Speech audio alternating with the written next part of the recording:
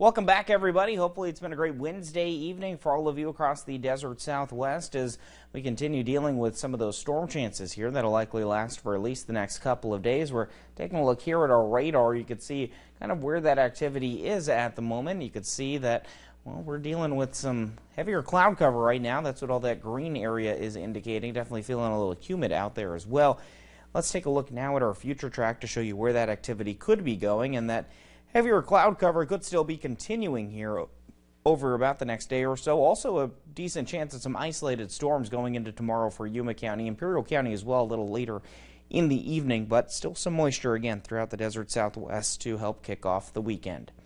Taking a look now at our rain tracker to show you what those chances are going to look like over the next couple of days. And, well, you can see here, again, tomorrow we're still looking at a 40% chance, 30% chance on Friday. So, again, rain still very much a factor here over the next couple of days. Small chance on Saturday as well, although it is more likely that we'll see most of that activity die off, and then by Sunday things should be completely cleared out.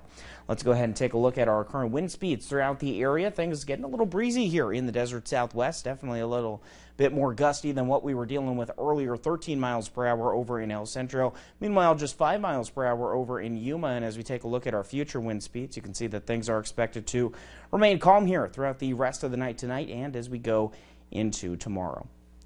A look now at our air quality index sponsored by the Imperial County Air Pollution Control District. And as you can see here, good conditions across most of the valley right now, although Calexico currently sitting at moderate as they have for most of the day. Taking a look now at our current temperatures here in the area. A little chilly depending on where you're at. Coldest temperature we've got right now over in the valley, 53 degrees over in Calipatria. Meanwhile, in El Centro, currently 57 degrees. And as we take a look at where things stand over in Yuma County, actually a decent difference. You can see one area actually in the 70s. That would be Quartzsite sitting at 70 degrees. Even Dateland actually at 67. So the further east you go, the warmer things are getting.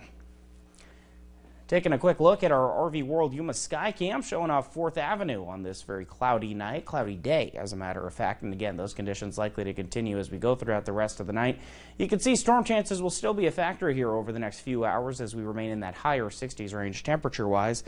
Let's go ahead and take a look at our 7-day forecast. We'll begin with the Yuma area again. Storm chance is still a factor here over the next 2 to 3 days as we remain in this higher 70s, lower 80s temperature range. And then over the weekend as well, we could be seeing some winds make their way to the desert Southwest. Pretty strong winds, as a matter of fact. On Monday, we could be seeing speeds of up to 35 miles per hour. So definitely something to take into account there, especially if you plan on doing any traveling for the holiday week. And as we take a look at our 7-day forecast for the Imperial Valley, you can see we're tracking plenty more of the same.